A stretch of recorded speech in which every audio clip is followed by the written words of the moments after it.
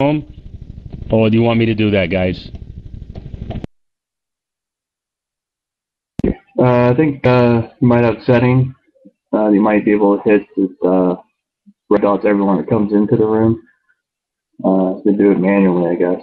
But at least for everyone coming in, I think that setting has to be on there. Otherwise, they'll come in on the red dotted. Okay, I think I just did that. Do you have... Oh, yeah, I think I just did that because poor Janice64 just got automatically red dotted when she came in the room. So that's already set. Matt, you want to red dot the rest of the room, or do you want me to do that, or you want to do that? I can work from the bottom all the way up. You want to go from the top down? Sounds like a plan. You work from the bottom up, I'll work from the top down.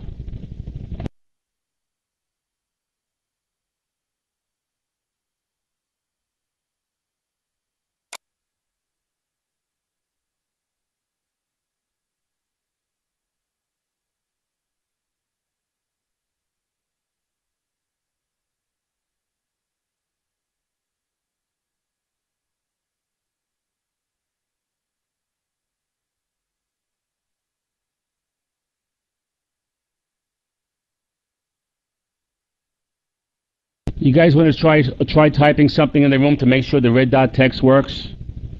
Oh, you guys who are red dotted, try typing something in the room. All right, I guess that's working pretty good. I could type something in the room, so there you go.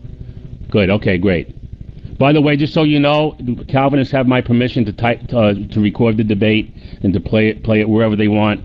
Within a week or so, Jade Mine is going to have my debate tonight placed on my website. This is where you'll be able to find it. KingMessiahProject.com. If you guys want to save it or not, it's up to you. Okay, I'm ready to start whenever Matt Yester and Krustbox are ready to begin. You guys PM each other. Let me know when you're ready, and I'll be ready to go too.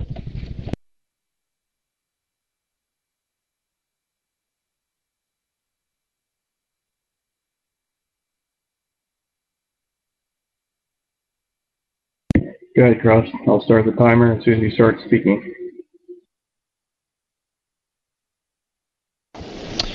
All right. Well, many of you may be expecting a debate on unconditional election and predestination tonight, and while these things are certainly related and might be touched on, the main point of our debate is to settle whether or not Romans 9 is speaking about individuals or about nations. My position is obviously, as the Calvinist, my main point is that Romans 9 is speaking of the election or choice of specific individuals. And my secondary point, which is directly related, will be that Romans 9 is also talking about the salvation of those individuals. Basically, election of individuals unto salvation. And we get started with verse 3, where Paul has something very big on his heart here. He says, I wish that I myself were accursed and cut off from Christ for the sake of my brothers, my kinsmen according to the flesh. And we know right away that Paul is speaking of salvation here because he says he wishes that he could be cut off from Christ for their sake. And as we know, the great majority of the Jewish people had been and were rejecting the Messiah, resulting in their own eternal destruction and damnation. And the fact that Paul has such anguish in his heart proves that he has their salvation in mind. He goes on to say that they are Israelites, and to them belong adoption, glory, covenants, the law, worship, and promises. All these blessings have been given to Israel, and it would seem that as if all of these things would guarantee their salvation. I mean, after all, God promises in Jeremiah 31 to give them a new heart, to put his Spirit within them, and to forgive their sins. So why are so many Israelites not believing? This is the problem raised by Paul. Why are so many Israelites being lost and dying in their sins? Has the Word of God failed? Have the promises of God failed? And in these first few verses, Paul has presented this so-called problem, and he will not only give a direct answer to the problem in the next few verses, but he's going to also spend the rest of the chapter explaining this very answer. And what is this answer? Pay close attention. The most important verse tonight. Verse 6. But it is not as though the Word of God has failed. For not all who are descended from Israel belong to Israel. I would suggest to the room that the only way to understand this verse is of individuals. Notice it says, who are descended from Israel. Who descends from Israel? Do nations descend from Israel? No, people descend from Israel, individuals. And Paul's point and his problem is that not every physical individual descended from Israel belongs to the true Israel, the spiritual Israel. And Paul is making a distinction between a true Jew and a simple Jew according to the flesh. He did this earlier in Romans 2. No one is a Jew who is merely one outwardly, nor is circumcision of physical, but Jew is one inwardly, and circumcision is a matter of the heart and of the spirit. So there's a difference between the physical Israel and the true spiritual Israel. he doubles down on this by saying also not all are children of Abraham simply because there is offspring, but through Isaac your offspring shall be named. He explains this. This means that it is not the children of the flesh who are the children of God, but the children of promise are counted as offspring. Certainly salvation is in mind here. That phrase, children of God, used by Paul through all his writings, always referring to saved individuals. That's what it means to be a child of God. And so what do we have so far? We have Paul giving us a supposed problem. Why is not all Israel saved, given the fact that they have all these promises and blessings? Has the word of God failed? The answer obviously is no. He says so in verse 6. The promises were never for every individual Israelite to begin with. So Paul's going to spend the rest of this chapter from this point forward explaining his answer by giving examples. In verse 9, this word for is very important.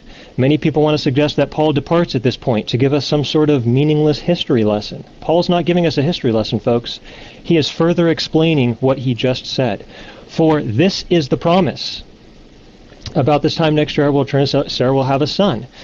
Here's our first example that not every fleshly descendant within Israel is of the promise, or of the true Israel. Two sons from the same father. One is Isaac, one is Ishmael. Abraham wanted Ishmael to receive those blessings of inheritance, but God chose Isaac. Isaac was the child of promise. And here in the very first generation, we have Paul's argument already demonstrated clearly that not all who are children of the flesh are the children of God or the children of promise. Verses 10 through 13. And not only this, meaning in addition, he gives another example. Rebekah also, she had twins. Before the twins were born, they had done nothing good or bad, in order that God's purpose of election might continue. It was said to her, the older will serve the younger, as it is written, Jacob I loved, Esau I hated. Here we have the second generation, and the same thing applies in the second generation. Just as being a physical descendant of Abraham doesn't mean you're a child of promise, neither does being a physical offspring of Isaac automatically make you a child of promise. It's God's choice which determines these things. And notice that Paul is naming these individuals by name: Isaac, Jacob, and Esau. I submit that the only way that these verses have anything to do with Paul's initial argument that I went over in verses 1 through 5 is if they are being used to demonstrate God's choice of individuals. If they're simply about nations, rather than answering the problem, all he's doing is, if these are about nations, he's just simply restating the very facts that led to this problem in the first place, that not all Israel is saved. Right? So it's only engaging in a discussion of individuals where Paul explains the answer given in verse 6, and I'll post it again. Not all who are descended from Israel belong to Israel.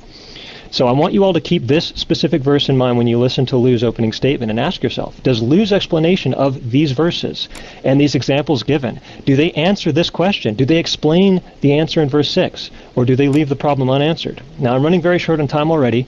There's a lot to get in, so I'm going to pick up the pace at this point. Since we're not debating unconditional election specifically tonight, I'm going to pass over the next few verses which speak directly to that. In summary, they teach that God will have mercy on whomever he chooses, and the choice of God on whom he will have mercy does not depend on human will or exertion, but solely on God's own purposes. We reach verse 19. You will say to me, then why does he still find fault? For who can resist his will? But who are you, O man, to answer back to God? Well, what does molded say to its molder? Why have you made me like this? Notice the old man here is singular, making it clear that an individual person is the one who is speaking and asking, why have you made me like this? It's an individual. We know then that the next verses which speak about the clay being molded or made into a vessel, that we are talking about individual human beings, and we go on. Has the potter no right over the clay to make from the same lump one vessel for honorable, another for dishonor? What if God, desiring to show his wrath, has endured with much patience vessels of wrath prepared for destruction, in order to make known the riches of his glory on vessels of mercy which he prepared beforehand for glory? Here once again is God's sovereign right to do what he will with his creation being laid forth. And we have vessels of destruction being contrasted with vessels of mercy. Are these vessels being spoken of here merely nations? The next verse makes it clear. Vessels of mercy prepared beforehand for glory, even us, whom he has called, not from the Jews only, but also from the Gentiles. We Christians are the vessels of mercy, whom God has chosen and called. And we have been prepared beforehand for glory. That word glory there. Is there any mistaking that Paul is talking about salvation in these verses? I think not. Vessels of mercy prepared for glory, even us, whom he has called, not from among the Jews only. Notice, it's from among the Jews and from among the Gentiles, and this refutes the idea that God has chosen and calls all Jews and Gentiles. God has chosen specific individuals from among the Jews and Gentiles, and this is made abundantly clear all the way through Romans 9. And let me break here shortly to say that something about these Old Testament passages which are being referenced by Paul. I am in no way saying that those texts don't mean what they mean in their original context. I have no issue with those verses in their context. What I'm pointing out here is that it is wrong to go back to the Old Testament, take that context, and force it back into the context of Romans 9, because you destroy the flow of Paul's argument in the process. What Paul is doing is citing references from the Old Testament which demonstrate the very principle which Paul is explaining here in Romans 9, and that principle is God's sovereign right to choose. It's almost like when Jesus takes the Old Testament commandment, thou shalt not murder. Jesus takes it to a new level of revelation and meaning by saying if you hate someone, you've committed murder in your heart. And so now we can look back and understand the fuller meaning of that commandment, which has been there all along. Jesus isn't changing what it means to murder. He's giving a fuller revelation of its very meaning and principle. And the same thing goes for Paul with election in Romans 9. Paul is not changing the fact that God elected nations. What he's doing is demonstrating a fuller understanding of that God's choice extends to individuals as well. And now, just as we look back on thou shalt not murder and more fully understand it, we can look back to those Old Testament passages and more fully understand how God was at work in his electing of individuals. Do not be mistaken. Even within those very Old Testament passages, although national election is so clear, we can also see God at work on the individual level, having chosen Isaac over Ishmael and Jacob over Esau. In fact, it's only in recognizing that those passages teaches individual election as well that answer the very problem why not all physical Israel is saved. You have to remember that. I believe it is clear that if we start at the beginning of Romans 9 and go to the end, if we recognize the problem that is being raised, which is not all Israel is saved, and the answer to the problem that not all physical Israel was promised to be saved anyways, and we understand the examples given to explain those answers, it can clearly be seen that Paul is teaching that God elects individuals unto salvation. It is the only understanding that gives any answer to Paul's problem raised in verses 1 through 5. Why is not every individual Israelite saved? Because God never has not chosen every single individual to be saved to begin with. Rather, he has chosen specific individuals out of Israel. God's work has not failed. And I will post verse 24 just to remind us. Even us whom he has called from the Jews, not from the Jews only, but from the Gentiles, meaning out of. Thank you. Go ahead.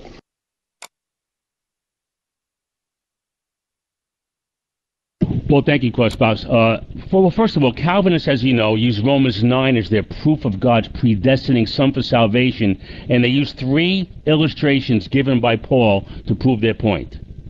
First, God loving Jacob and hating Esau. That's in Romans 9:13.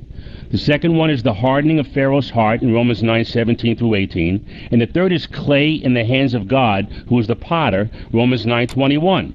Now, when put in biblical and historical context, however, there's nothing in Romans 9 for those in the Calvinist or Reformed theology camps to justify their doctrine of predestination. This is pretty much due to the fact that their arguments that they make do not harmonize with the rest of the Bible. In fact, they contradict the rest of the Bible. Now, both R.C. Sproul and Norman Geisler write, regarding unclear passages, one should always use clear passages of Scripture to interpret the unclear ones. Now, I, along with many other apologists, tend to take this one step further. Rather than taking one verse, one passage, or one chapter from the Bible and basing doctrine on just that, one should consider the entirety of the Bible to explain the hard-to-understand verses, passages, and chapters. Throughout this debate, I intend to show that Reformed apologists tend to do just that. They use the more vague texts, take them conveniently out of context, and attempt to justify their tulip. Now, if Romans chapter 9 does not support the Reformed doctrine of predestination, what does it do? What does it teach? Actually, it supports 4 basic principles that are repeated throughout Scripture. First, God's initial choice of Israel in accomplishing his purpose. Second, though God has placed Israel aside for the moment, he's not finished with them. Third, it defines the true Israel of God as the descendants of Jacob who believe in the prophets and therefore embrace Jesus as their Messiah. After all, Romans 9:6 states, they are not all Israel that are of Israel. And fourth, Judgment on the nations that ignore God's mercy, his covenant relationship with his people. Esau, along with Pharaoh, are the examples that we are to learn by, given in this chapter. Now, let's begin with Romans 9:1. Paul writes, I say the truth in Christ, I lie not. My conscience also bearing me witness in the Holy Ghost, that I have great heaviness and continual sorrow in my heart. For I could wish that myself were accursed from Christ for my brethren, my kinsmen according to the flesh. Clearly, he's speaking about Israel. What does he say about Israel? Who are Israelites, to whom pertaineth the adoption, and the glory, and the covenants, and the giving of the law, and the service of God, and the promises. Okay? Now, is Paul saying here that God has forgotten Israel? Not in the Bible, he doesn't. It says in verse 5, whose are the fathers, and of whom as concerning the flesh Christ came, who is over all God blessed forever. Let's go and show that Paul is not teaching that God has forsaken Israel. Romans 11:1 and 2. I say then, had God cast away his people? God forbid. For I am also an Israelite, of the seed of Abraham, of the tribe of Benjamin. God had not cast away his people, which he foreknew. Okay? So, what's Paul's theme throughout Romans? God has not cast away his people. Now, what does it say in Romans 9:6? They are not all Israel, which are of Israel. Is Paul redefining who Israel is? No, he's not. Because when you go back to John chapter 3, verse 5, you'll find that Jesus is speaking to Nicodemus, an Israelite, a Pharisee. And he says this, Verily, verily, I say unto thee, except the man be born of the water and of the Spirit, he cannot enter into the kingdom of God. So Jesus is saying, hey, just because you're an Israelite doesn't mean you have an automatic entrance into the kingdom of God. You need to be an Israelite who believes in him. That's the second requirement. Being born of the water, being a physical descendant of Jacob isn't the only thing that cuts it. You have to be a physical descendant of Jacob who believes in Christ. They are not all Israel that are of Israel. Paul is saying here that, hey, just because you're an Israelite doesn't mean that you're the Israel of God. You need to be an Israelite that believes in Christ. Okay, verse 7. Neither because they are of the seed of Abraham are they all children, but in Isaac shall thy seed be called. What Paul is doing here is he's showing God's selection of Abraham, Isaac, and Jacob in Romans chapter 9, verses 7 through 12. Okay, let's skip to verse 13. As it is written, Jacob have I loved, but Esau have I hated. Now, this is one of the most abused verses that Calvinists use to show that, hey, God hated Esau. God had every right to hate Esau. But let's take a look at this verse, and let's take a look at this verse carefully. Let's go to other verses and see, did God really hate Esau? Well, let's go to Luke chapter 14, verse 26, where the same exact Greek word is used. This is what Jesus said. If any man come to me and hate not his father and mother and wife and children and brethren and sisters, yea, and his own life also, he cannot be my disciple. Let me ask you a question. Is Jesus saying that you can't be his disciple unless you hate his mother and unless you hate your mother and father? Of course he's not. He's saying that you need to love him more than you love your own mother and father and children. You can't be his disciple unless you love your mother, father, and children less than you love him. He's not saying that one of the requirements to be his disciple is if you hate your mother, father, and children. And the same Greek word is used in Luke 14:26 as is used in Romans chapter 9, verse 13. Did God love Jacob and hate Esau the way we understand the word hate? No. He loved Jacob, but he loved Esau less. He loved Esau less than he loved Jacob. The same exact Greek word is used in Luke 14:26 as in Romans 9:13. Let's continue.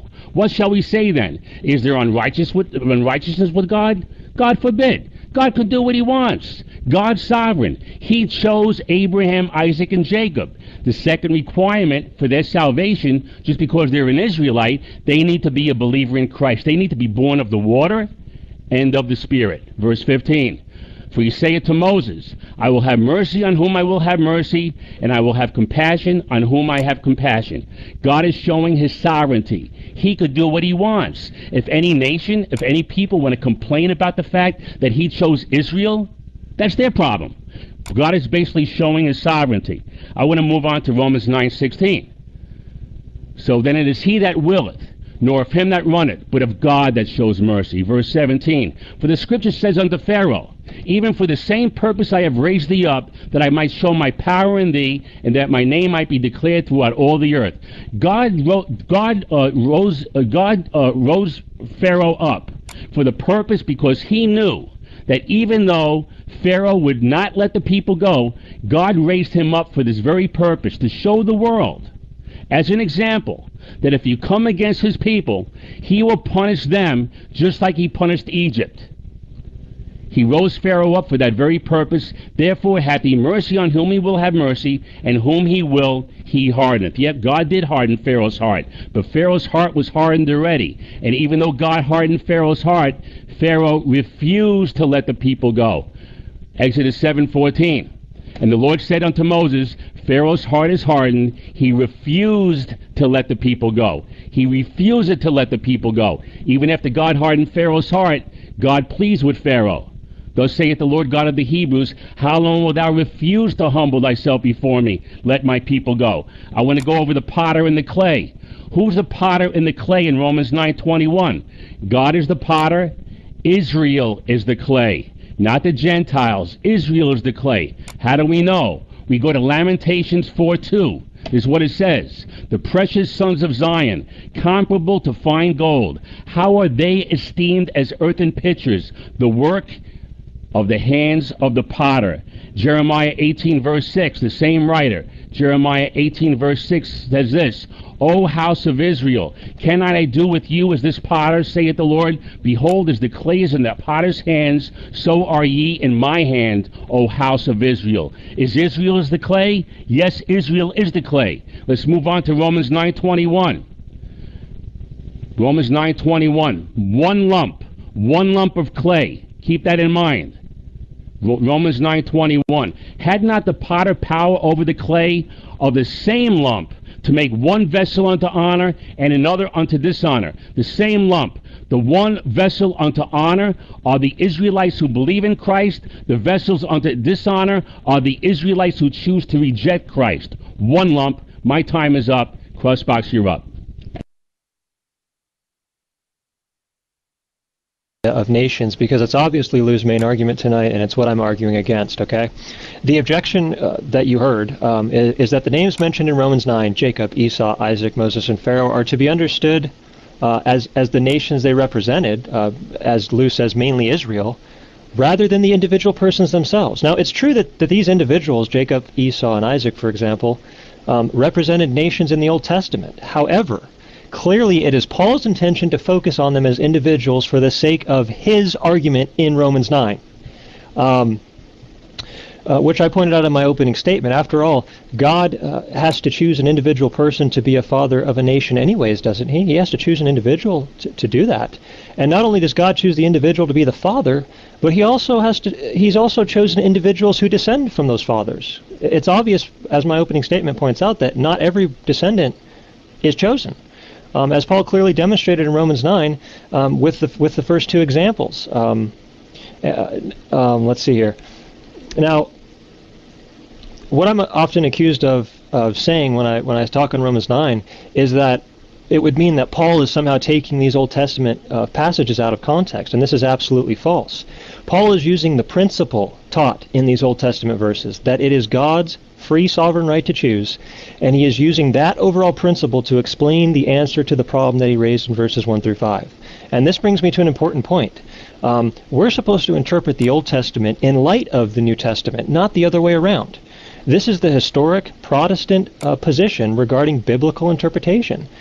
Doing what Lou has done and going back to the Old Testament, deriving the Old Testament context, and then plugging and forcing that back into Romans 9 makes an absolute mess out of the direct context of Romans 9 itself. In fact, it completely ignores the direct context of Romans 9.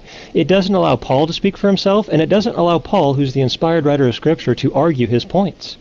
Instead of allowing Paul to tell us what Paul is arguing, as you saw, Lou is jumping off elsewhere, and Lou himself tries to tell Paul what Paul is arguing. And in essence, he's placing rules and regulations on the way Paul is allowed to use the Old Testament. This is a horrible way to exegete Scripture. Lou presents Romans 9 as if it's some sort of code that can only be cracked if we go back to find out what the original context of the Old Testament verses was. Paul was aware of the Old Testament context. Paul was aware of that. The people who Paul was writing to were also well aware of those Old Testament contexts. And once again, Paul is not simply giving them a history lesson, nor is he simply reminding them of things that they already know. It's not a reminder. Paul is using the principles that they're familiar with from those passages and bringing them to a new level of understanding, as I said in my opening statement. He's showing that God's sovereign right to choose does not stop at the national level, but it extends to the individual as well. And take this for example. I mean, look, Abraham is referenced as the father of many nations in Genesis. Yet does that mean every time we read the name Abraham in the New Testament, we think of all the nations he represented rather than the individual Abraham himself? Of course not. We allow the immediate context to determine what Abraham means when it's used. And the same goes for the names used in Romans 9. This is a made-up rule by Lou that says, well, since Jacob and Esau represented nations and Jacob represented Israel, wherever we find their names in the New Testament, or maybe just in Romans 9, we plug in those nations rather than understand it to be speaking of the actual individuals themselves. I'm sorry, but it does not follow. We allow the context where the names are cited to determine whether individuals or nations are being referenced. And Romans 9 is clearly individuals, as I demonstrated in my opening statement. As you heard, Lou has a hermeneutic that says, Scripture interprets Scripture, verse interprets verse. We must take the whole Bible, and I fully agree with that hermeneutic. But where Lou goes wrong is that Lou assumes that the entire Bible has the exact same context. And so when you combine that false assumption with the idea that Scripture interprets Scripture, you come up with this ability to make Scripture say whatever you want. And you can make the Bible say whatever you want if you ignore context. You don't read your emails that way, you don't read your newspaper that way, you don't talk that way, and you surely don't read your Bible that way, or you shouldn't anyways. It's true, the Bible has one ultimate author, who is God, but that does not mean that the Bible has one context. God used different men in different times, in different places to write Scripture, right? And immediate context is what is most important. And it's my opinion that only one of us tonight has remained grounded in the immediate context of Romans 9. In fact, let's actually look at some of the scriptures in Romans 9 to demonstrate this. Romans 9, verse 12, she was told the older will serve the younger. Paul cites this. If you notice, this is a citation of Genesis 25:23. And look, Paul only quotes the last half of the verse. Look, two nations are in a room, two peoples. If Paul missed a perfect opportunity to make loud and clear that he was referencing nations in Romans 9, but he only quotes the last part of the verse. Why does he do this? Was he taking the verse out of context? Of course not. This isn't Paul taking the verse out of context. Paul is being selective in the principle he wants to highlight from these verses, which is God's sovereign right to choose, and he's taking that principle to explain his argument in Romans 9, which is of individuals. And individuals, once again, is the only interpretation that has anything whatsoever to do with Paul's argument at the beginning of Romans 9. I have no issue with the original context of the Old Testament passage, and neither does Paul. We're not debating those texts tonight. I'm not trying to say they don't say what they're saying in their original context. My point is to focus on how Paul himself uses those texts. Allow Paul to speak for himself. Paul is an inspired writer. Surely he has that freedom. We're not debating were the Old Testament verses Paul quotes from talking about nations or individuals. Our debate tonight is Romans 9 talking about nations or individuals? That's what we're debating tonight. Go ahead. Well, thank you, Krustbox. First of all, this new level of understanding that you're claiming that Paul is making is certainly not the Reformed view of predestination. Okay? Now let's go back to Romans 9:13. As it is written, Jacob have I loved, but Esau have I hated. Is that quoted in the book of Genesis? No, it's not. That's a quote from Malachi chapter 1, speaking about nations. Edom is a nation. Malachi 1:1. The burden of the word of the Lord to Israel by Malachi.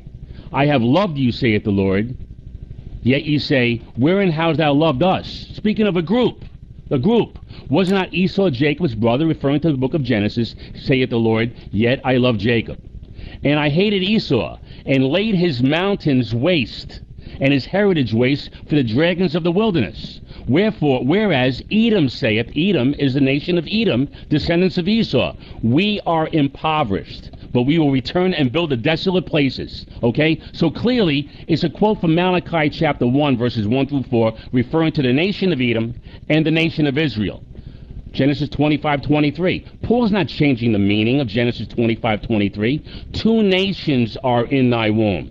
Paul needs to quote the whole verse? Does he need to quote the whole chapter? Two nations, Israel and Edom. Okay? Esau and Jacob. They're all nations. Edom, Israel, Jacob. They're all nations. Okay? Two nations are in thy womb. Now let's go on to. Let me go on ahead. Let's go talk about the clay. The clay. Lamentations chapter 4, verse 2. What's the clay here? What does the Old Testament teach us that the clay is? The precious sons of Zion, comparable to fine gold, how are they esteemed as earthen pitchers, the work of the hands of the potter? Who's the clay? Jeremiah chapter 18. Is Paul changing the meaning of Jeremiah chapter 18, verse 6, when Jeremiah clearly states that Israel's the clay? Of course he's not. Paul's not changing the Old Testament. He's showing that Israel is the clay. And when you go back and you apply that to Romans chapter 9, verse 6, what Romans 9, 6 is teaching, they are not all Israel that are of Israel. Israel's the clay. And when you apply that to Romans 9, verse 21, that lump of clay that God created in Israel, he made the same lump to make one vessel unto honor and another unto dishonor. That lump of clay is separated into vessels of honor, those who believe in Christ, and vessels of dishonor, those who reject Christ. Jesus makes that clear in John 3:5 when he's speaking to Nicodemus, a Pharisee who believed that just because he was an Israelite, he had an end to the kingdom of God. Where Jesus told Nicodemus, you have to be born of the water, a physical Israelite, and of the Spirit. The only way you can be born of the Spirit is to believe in him. So Paul is showing the second requirement for an Israelite to be a true Israelite of God. They have to be born of the water and of the Spirit. Okay? So clearly, we apply that, and by the way, let's continue. Romans 9:22. Romans 9:22. This is what God says about Israel. What if God, willing to show his wrath and to make his power known, endured with much long suffering the vessels of wrath fitted to destruction? God endures with much patience and much long suffering the vessels of wrath fitted to destruction. Who are the vessels of wrath fitted to destruction? The Israelites who reject their Messiah. God's willing to be patient. Let's show a cross-reference to that in 2 Peter chapter 3, verse 9. Now, Peter is the apostle to the Israelites. That's in Galatians chapter 2, verse 8. He's writing specifically to the Israelites. Look at the perfect cross-reference. The Lord is not slack concerning his promise, as some men count slackness, but is long-suffering to usward. Who's the usward? The Israelites, not willing that any should perish, but that all should come to repentance. Now, Calvinists will say, hey, Peter's writing to the elect. Now let me ask you guys a question. Does that really make sense? God is long-suffering, sitting up in heaven, waiting for the elect to repent and to confess Jesus Christ. He's being patient. He's being long-suffering. Wait a second, God says. I got to regenerate these guys before they come to repentance. Could you picture God doing that? Can you guys honestly picture God doing that? Oh my goodness, I forgot, I got to regenerate them before they repent. What's God doing being long-suffering or patient to the Israelites, waiting for them to repent, if he's the one that has to regenerate them before they repent? No, God's not being patient or long-suffering. They're fully able to repent. He's being patient, and he's being patient to the vessels of wrath fitted to destruction, those who choose not to repent but are fully able to repent. I think I just about pretty much covered everything. The hardening of Pharaoh's heart hasn't been mentioned yet, but if it is mentioned, I'll cover that. I'm going to relinquish the rest of my time. I think Krustbox and I have three-minute exchanges back and forth, so I'm going to relinquish the rest of my time and give it to Krustbox. Krustbox, you're up.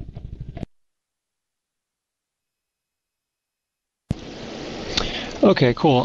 Well, look, Lou said that the vessels of wrath who are fitted to destruction are the Israelites who reject God. This completely denies the entire context of Romans 9, and it happens to be the subject that we're not supposed to be debating tonight, and that is unconditional election. Notice what it says here about the twins. It says, though they were not yet born and had done nothing good or bad. What is God's choice based upon? God's purpose.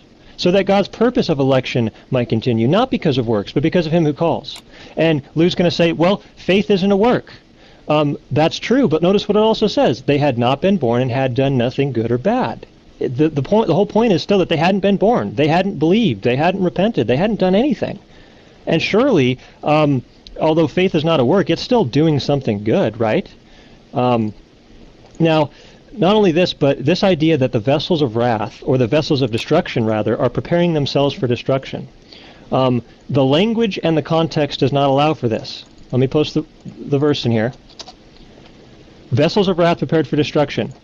And I should have posted the one right before, because notice what the previous verse says. What's the context? It's the potter having the right over the clay.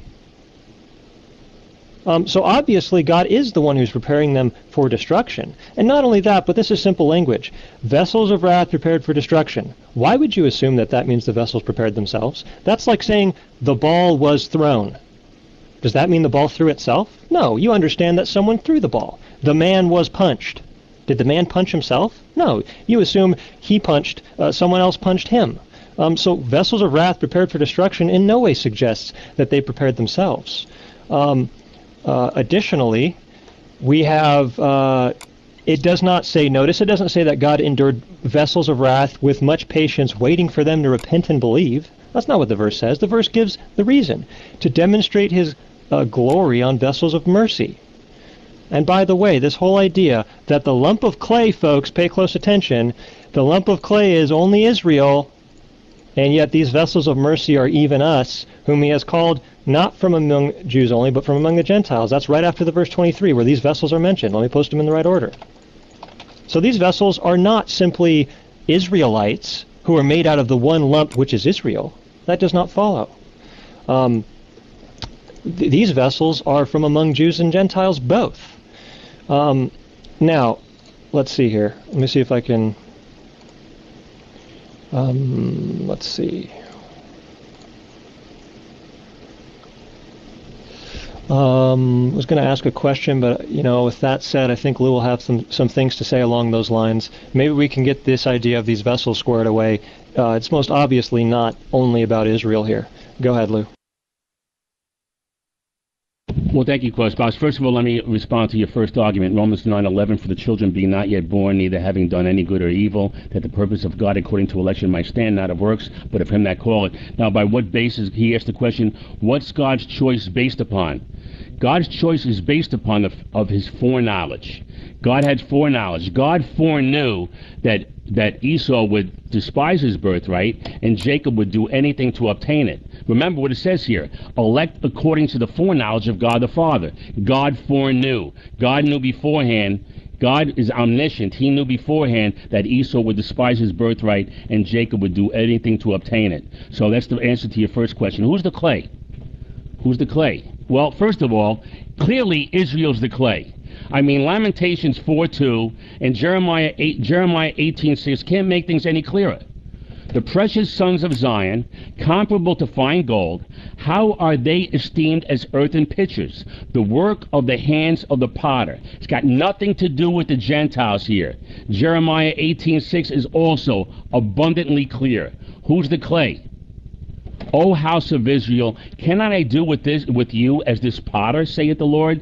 Behold, as the clay is in the potter's hand, so are ye in my hand, O house of Israel. So clearly Israel's the clay here. It's got nothing to do with the Gentiles. Now here's the thing.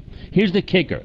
When you go to Romans 9:24, the same thing that applies to Israel applies to the Gentiles. Okay? Now, before I go to Romans 9:24, let me go back to Romans 9:21. And we've got to read Romans 9:21 carefully. Had not the potter power over the clay of the same lump, that means of the one lump, to make one vessel unto honor and another unto dishonor? The one lump, the same lump, is Israel in its entirety. God makes one vessel unto honor, and that vessel unto honor are those who believe in Christ, those who are born of the water and of the Spirit. The vessel unto dishonor are those who reject Christ, okay? The one lump of clay, not two, one lump. The same thing applies to the Gentiles as far as believing in Christ, even us whom he had called, not of the Jews only, but also of the Gentiles. In other words, if you're going to be saved, if you're not an Israelite, you have to believe in Christ. Israel has to believe in Christ. That's the main requirement. The Gentiles aren't incorporated into Israel, but all Romans 9:24 is saying that the necessity of salvation applies to the Gentiles as much as it applies to Israel. But Israel is the clay. I haven't been able to find one verse in the Old Testament showing that the Gentiles are clay. If Krustbox could find one, I'd like to hear it. But clearly, Israel is the clay. Lamentations 4:2, Jeremiah 18:6. Krustbox, you're up.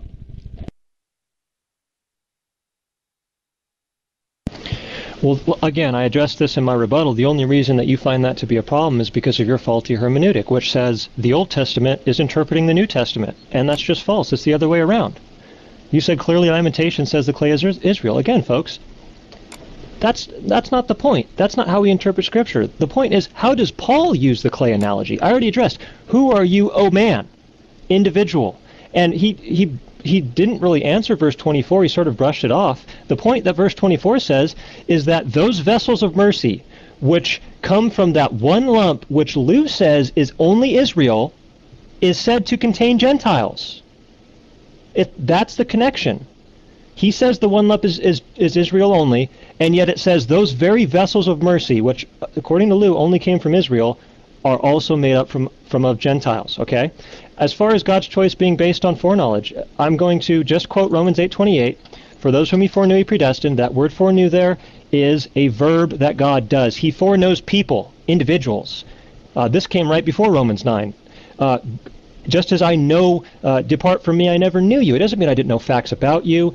Christ is saying I never had a relationship with you. Those whom God foreknew in a relational manner, he predestined. It has nothing to do with this idea of foreseen faith or merit. And Lou mentioned faith and selling the birthright, which completely contradicts the verse that says it is not based on what they had done because they were not yet born. Now, in terms of individuals, I want to go through here and just point out some of the language that's being used and get some of Lou's thoughts on this. Once again, not all who are descended from Israel are of Israel. Individuals descend from Israel. I'm just going to post some verses out here. My intention is not to spam these, but to make a point. For he says to Moses, that's an individual, I will have mercy on whom I have mercy, singular. I will have compassion on whom I have compassion. The scripture says to Pharaoh, he's an individual. God dealt with Pharaoh on an individual basis. For this very purpose I raised you up.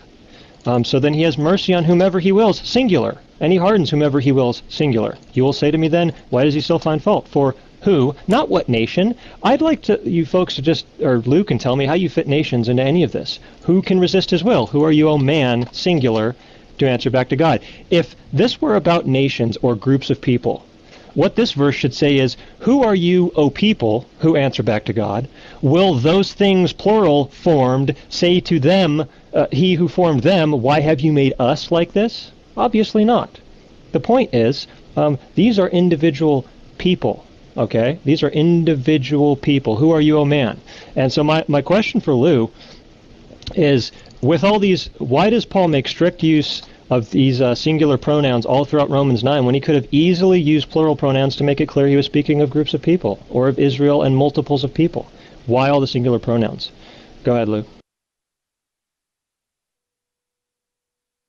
Well, Romans 9:15 basically showing God's sovereignty. He's saying, I will have mercy on whom I will have mercy, and I will have compassion on whom I have compassion. God chose to have compassion on Israel. That's his choice. He's sovereign. He could do what he wants. Excuse me. Now we go to Romans 9:18. Therefore had he mercy on whom he will have mercy, and whom he will he hardened. Once again, God repeats his sovereignty. He can do what he wants. If anybody has a complaint about his election of Israel, that's their problem. God's sovereign. He could do it. He doesn't have to answer to anyone. Also, Krustbox might want to remember that when you go back to Romans 8:29, for whom he did foreknow, he also did predestinate to be conformed to the image of his Son. Did God foreknow Israel? Yes, he did. How do we know? Go to Romans 11:1 and 2. I say then, had God cast away his people? That's Israel. God forbid. For I am also an Israelite, of the seed of Abraham, of the tribe of Benjamin. God had not cast away his people, which he foreknew. Same Greek word. God foreknew, Romans 8:29. God foreknew Israel, Romans 11:2. Now let me go back to Romans 11:16 to show my friend Krustbox, my rival Krustbox here, what it says about Romans 11:16. For if the first fruit be holy, who's the first fruit? Christ is the first fruit. Christ is the first fruit of them that slept. 1 Corinthians chapter 15. The first fruit be holy, which is Christ. The lump is also holy. What's the lump that's holy? The lump that's holy, the lump of clay that's holy, are the Israelites who believe in Christ. Go back to Romans 9 for that understanding. The branches, the Gentiles are the branches. The Gentiles are not the lump of clay. How do you know? You go back and go to Romans 11:19.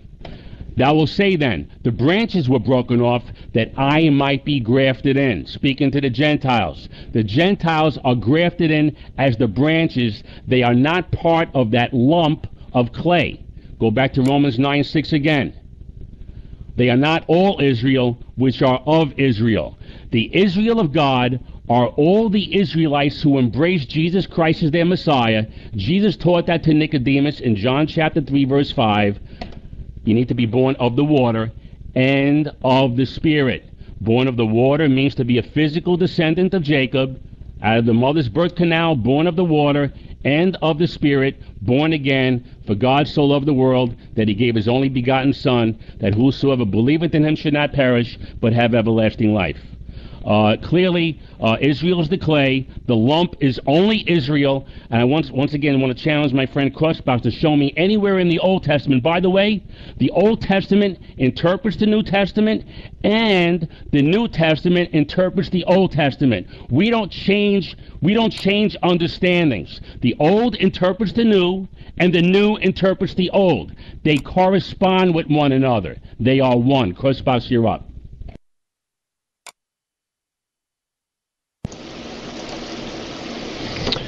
Well, I fully disagree with that last. I think that obviously the historical Protestant position has been that the New Testament enlightens the Old. And certainly, as I said, when he places them on that equal level and he can just jump around back and forth, he gets to make the Bible say whatever he wants, as he's done all night. I want to answer this idea of, did God foreknow Israel? Look what it says. He posted that already. God has not rejected his people whom he foreknew. Wait a minute. This is Romans 9. What had Romans 8 said? Those whom he foreknew, he predestined to be conformed to the image of his Son. All whom God foreknew individually are predestined to be conformed to the image of his Son. That's salvation. What is Paul's point here? They are not all Israel who are descended from Israel. Did God elect Israel as a nation? Yes. What was Paul's point? God didn't elect every individual within Israel, did he? No, that's Paul's entire point in Romans 9. So likewise, did God foreknow Israel? Of course. Did God foreknow every individual of Israel? No. That's the answer. And that's the only way we can make sense out of Romans 9 through 11 flow through together. And that's the only way, as we read later, Romans 11:26, and in this way all Israel will be saved. Wait a minute, Paul. I thought your whole problem in Romans 9 was that not all Israel is saved. But now you're saying all Israel will be saved. What's going on here? Well, if you followed my opening statement, if you followed Paul's argument, this is Paul's argument here, folks. All Israel will be saved. All those individuals who make up that true Israel will be saved. All whom God foreknew, all whom God elected on that individual basis will be saved. That is a fact that is laid out in Scripture. Now, let me see here. Lou said God can have mercy on Israel. God can do what he wants. Well, I find it funny. Why is it that God choosing nations and having mercy on nations And by the way, mercy is language of salvation. I'd like to know how, first of all, I'd like to point out some of the language that is being used here, and maybe ask a question of Lou. I'll post it in the room that I've written before. Lou, can you explain how the constant use of salvific language throughout Romans 9 pertains to nations? Phrases like children of God, children of promise, mercy, compassion, wrath against sin, destruction, hardening, and glory. How can you deny that salvation of individuals is being discussed here? And my second question, since this is my last 3 minute, I believe that's correct. If you could just say yes or no, Matt. This is my last 3 minute. The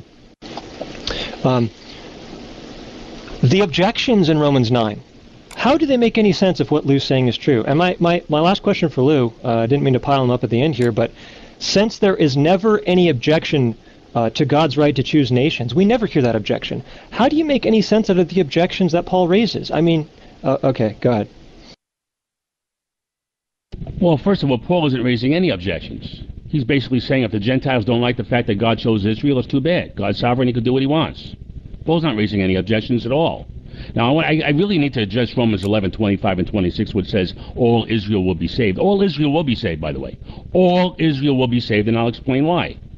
For I would not, brethren, that you should be ignorant of this mystery, lest you should be wise in your own conceits, that blindness in part is happened to Israel until the fullness of the Gentiles be come in.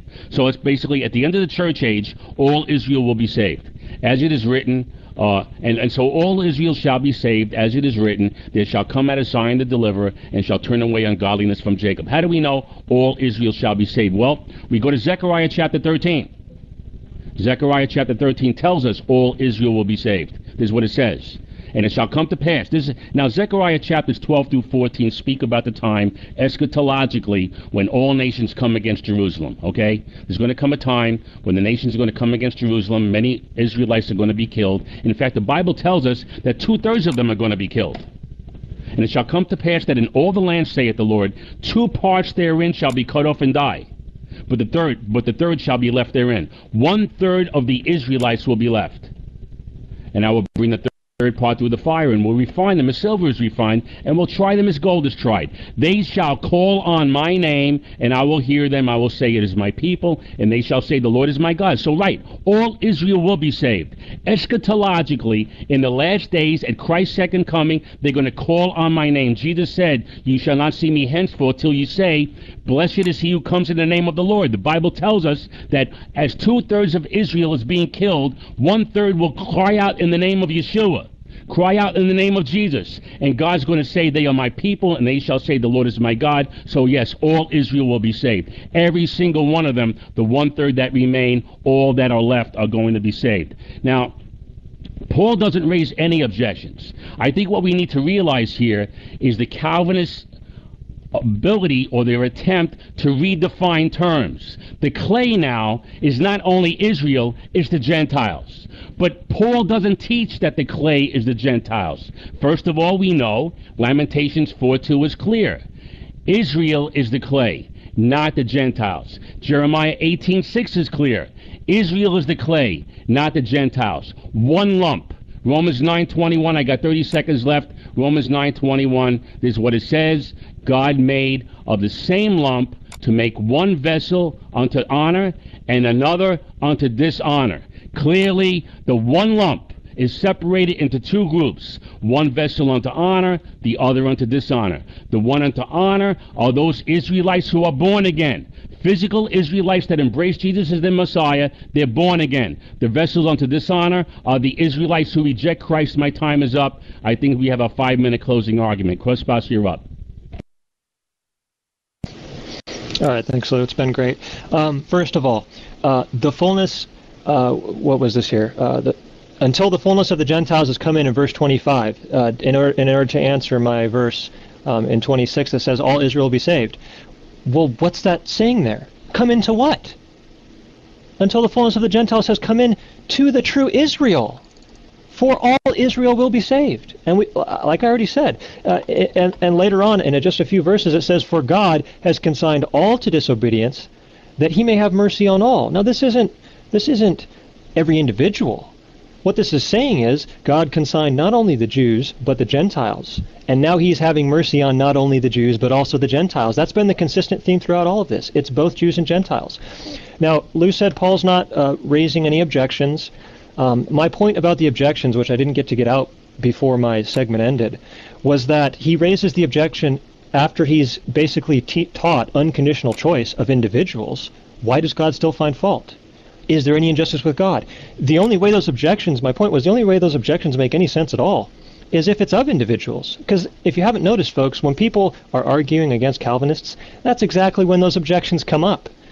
Isn't it ironic how those very objections that Paul raises, well, that wouldn't be fair. Why would God then blame us if he's the one who chose who would be saved? Right? That's Paul's point. You know that you are interpreting Romans 9 properly when you come to the same conclusions, or excuse me, when you raise the same objections in your own mind to this idea. And like I said, those objections have no basis if it's about nations. Nobody ever had a problem with God choosing nations, right? So why the objections? That was my point in that. Now, he said the clay, once again, the clay is not Gentiles. I want to go one more time back to Romans 9, verse 24. And show that, first of all, 23, because he tried to make a disconnect here, but it's not a disconnect. The riches of his glory on vessels of mercy. Remember, those vessels who were made from that one lump, which Lou says is Israel, contain even us, whom he has called, not from among Jews only, but also from the Gentiles. It is abundantly clear. And that one lump, what that's doing is demonstrating, for example, the examples he gave. One father, Abraham, two children, one is chosen, one's not. It's the consistent theme all the way through Romans 9. You've got one chosen and one not. Moses, Pharaoh, Jacob, Esau, Isaac, Ishmael, all the way down the line. One father, Abraham, Isaac's chosen, Ishmael's not. One father, Isaac, Jacob's chosen, Esau's not. So with all that said, I hope you've noticed the massive difference between how I handled Romans 9 and how Lou did, okay? Who was it who followed Paul's argument straight through from the start to the finish? Who was it who allowed Paul to define how he's using those Old Testament texts? I wasn't the one continually placing restrictions on Paul and saying, basically, well, since these meant those back there, that must be what Paul means. No, I allow Paul to tell me what Paul means. Right? And not only this, but I gave others examples of Scripture where Old Testament things are quoted, like when Jesus quotes the commandments, and he gives new meaning to them. So this idea is not foreign to Scripture. I find nobody has a problem with Jesus taking the commandment, thou shalt not murder, and expounding on it and saying, here's a more fuller meaning.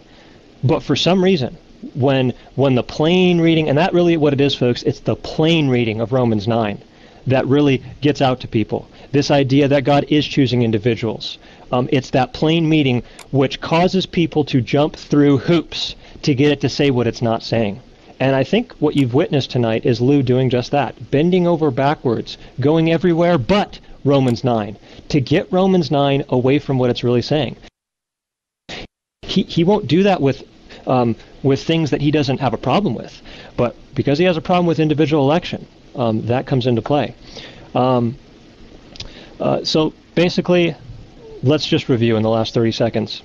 Paul's problem raised, not all Israel saved, not every individual. The problem answered, because not every individual who descends from Israel is of the true Israel. And he explains that answer by giving examples. He gives examples of Israelites, one being chosen and one not. Right? And once again, let's see here. This idea that I just want people to, once again, take what Lou said, study it for yourself, and see, does what Lou's saying answer Paul's argument in Romans 9, his problem that he's brought up? Does it answer the problem, or does it simply restate the facts that led to the problem in the first place? Thank you very much. Well, thank you, Krustbox. For a couple of points I really need to make in my closing argument, and that's this. Paul didn't suddenly become a Calvinist. The Bible certainly doesn't teach Reformed theology, and Paul's not promoting Reformed theology. If Romans 9 was the only chapter in the entire Bible, Krustbox might even have a case, but Krustbox's, the Calvinist interpretation of Romans 9 conflicts with the entire Bible.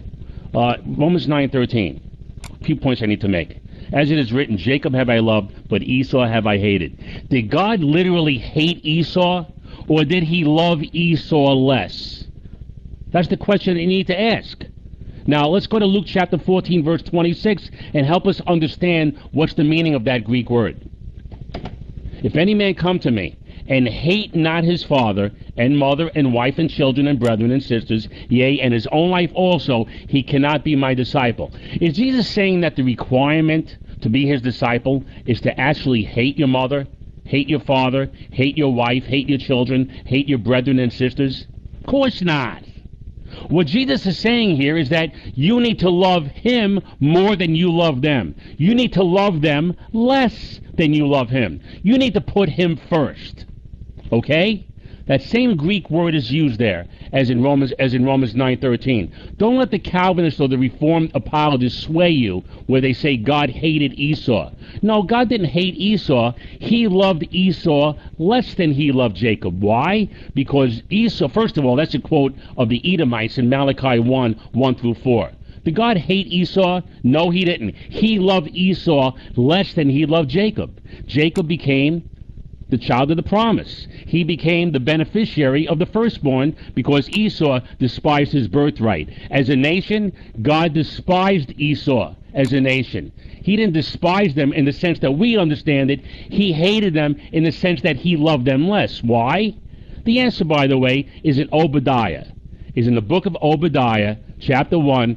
God loved Esau less because Esau was all exalted, all happy when their brother Jacob was being persecuted. That's why God loved Esau less. Okay? Let's go on to Exodus chapter 4, verse 22, where God says that he's going to harden Pharaoh's heart, because we really didn't get into that too much. God is going to harden Pharaoh's heart, but remember, God calls Israel his firstborn, okay? God says he's going to harden Pharaoh's heart, but even after God hardened Pharaoh's heart, Pharaoh was refusing to let the people go. Since when does the English word refuse mean that the person isn't able? The Calvinists will have you believe that even though Pharaoh's heart was hardened, Pharaoh couldn't let the people go. Hey, Pharaoh was refusing. Clearly he was able. Exodus 10:3, even after God hardened Pharaoh's heart, God pleased with Pharaoh. How long wilt thou refuse to humble thyself before me? Let my people go. Clearly, Pharaoh was able, even after God hardened his heart. Now, the clay. I need to really stress the clay situation here. Lamentations 4:2, clearly Israel is the clay, not the Gentiles. Jeremiah chapter 18, verse 6, clearly Israel is the clay, not the Gentiles. My worthy opponent, Krustbox, goes to Romans 9:23 and 24 to say that the Gentiles are the clay. No, the Gentiles aren't the clay. What Paul is saying in Romans 9:23 and 24 is the same rules apply to the Gentiles. You need to be a believer in Jesus Christ, just like the Israelites need to be a believer in Christ. But are the Gentiles the clay? No, Israel is the clay. Go back to Romans chapter 9, verse 6 again. They are not all Israel that are of Israel. You need to be a born-again Israelite to be of the Israel of God. Romans 9:21.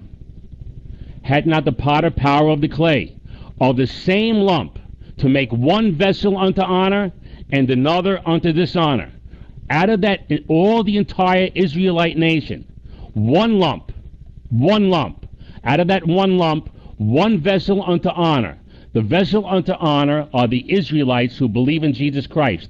The vessels unto dishonor are the Israelites who don't believe in Christ, who reject their Messiah. They're the vessels unto dishonor, and the same rules apply to the Gentiles. You need to be a believer in Jesus Christ.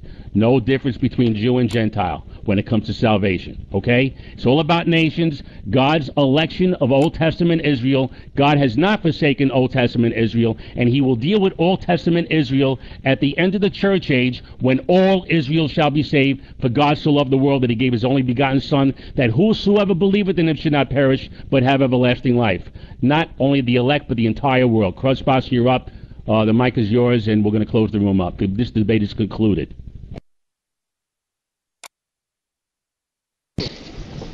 Yeah, I'd just like to offer my my